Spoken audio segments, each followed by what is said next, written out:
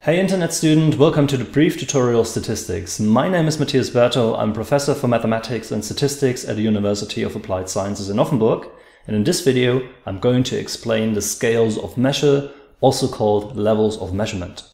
I hope you enjoyed this video. If you do, please give it a thumbs up and subscribe for more educational content. But now to the scales of measure. One of the many advantages of statistics is that it works equally fine no matter whether your subject is medicine, criminology, economics, or anything else. I could explain the levels of measurement using the stock market, or I could just use an apple. I'm going with the apple because it's healthy and cost efficient. Now, let's think about how we perceive and describe this apple.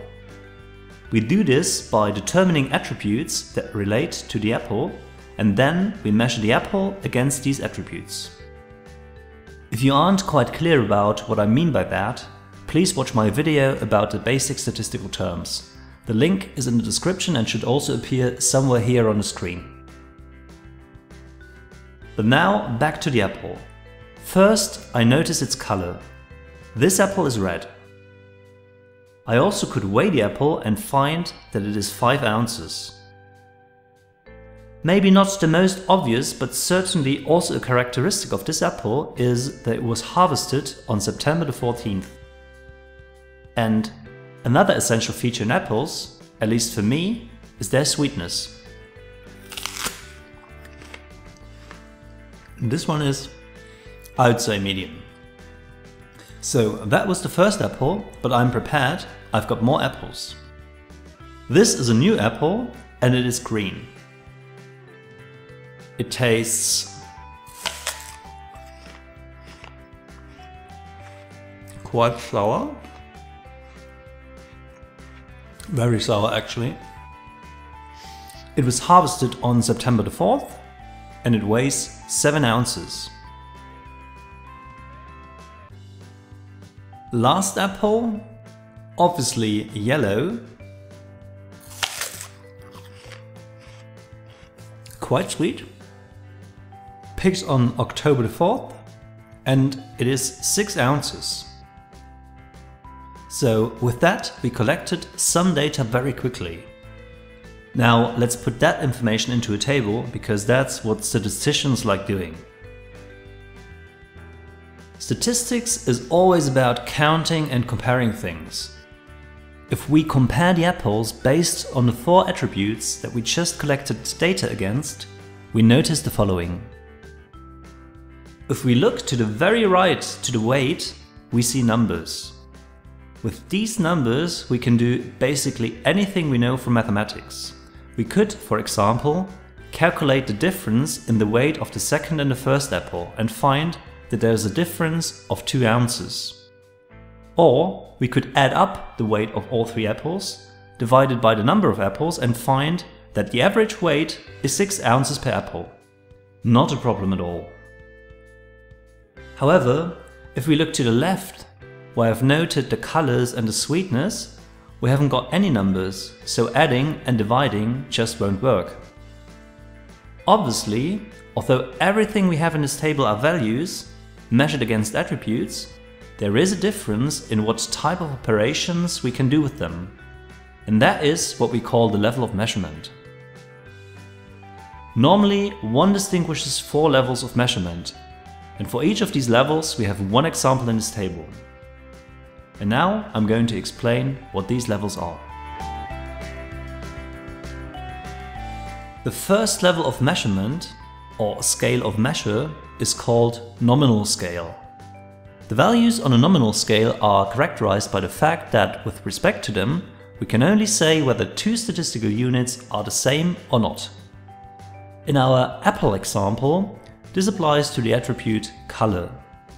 So these 2 are different, so are these 2 apples, but these 2 apples are the same. Therefore, we say that the attribute color is measured on a nominal scale. And this holds true for all attributes that allow only equal, not equal comparisons. Another example would be state of residence, of equal brands. By the way, more generally speaking, a scale is the set of all possible values against a given attribute. The second level of measurement is referred to as ordinal scale. Values on an ordinal scale can still be compared as to whether they are equal or not, but in addition we can also put them into an order. This is the case for the attribute sweetness.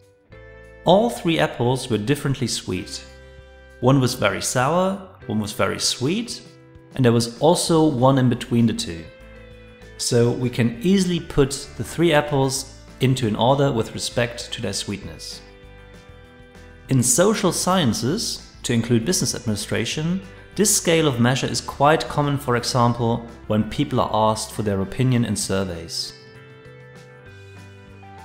The third type of scale is called interval scale.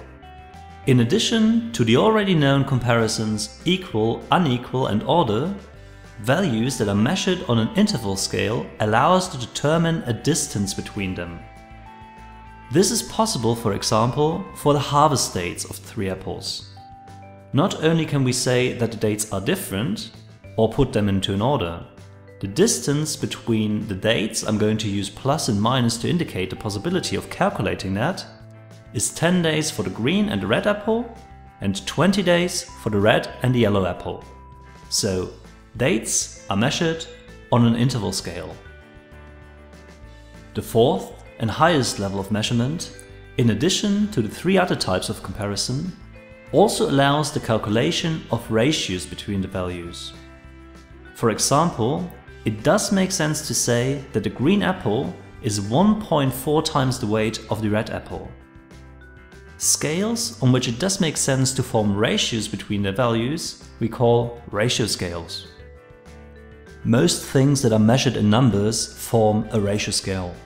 Another example for a ratio scale is anything that is measured in terms of monetary value, such as revenue, cost, profit, etc. Now let's recap. Comparisons between characteristics were equal, unequal, order, distance and ratios. The scales of measure we called nominal scale, ordinal scale, interval scale and ratio scale. An example for a nominal scale is color, and on a nominal scale we could only say whether 2 values are the same or not. That's the only meaningful comparison on a nominal scale. On an ordinal scale, an example for that would be sweetness. We can determine whether 2 values are equal or unequal, and we can also arrange the apples, for example, in accordance to their sweetness. Looking at the date, we can say that it was measured on an interval scale, as we can say whether 2 dates are the same or not. There is also an order in dates, and there is also a distance between them. Ratios, on the other hand, don't make sense. It isn't meaningful to divide September the 14th by September the 4th. Because weight, our last characteristic we looked at, is measured on a ratio scale, all operations are possible. And these are the 4 scales of measurement. So why do we need to know about them? Scale theory is a very basic but also very important foundation of statistics. In statistics there are a lot of methods. Some methods require us to sum up values. Others are based on forming ratios, and others just work by putting values into order. Whether a given method, at least in principle, is applicable to a given dataset or not, therefore, obviously depends on whether the required mathematical operations are appropriate on the scale of measure that the dataset belongs to. That is the case in every craft. If you want to put in a screw, you wouldn't use a hammer, and you wouldn't put in a nail using a screwdriver. And that's why we need to understand scales of measure, so that we can always choose the method that suits the problem. So that was my explanation of the 4 different levels of measurement. If you enjoyed this video, don't forget to subscribe. Thank you for watching and hope to see you soon.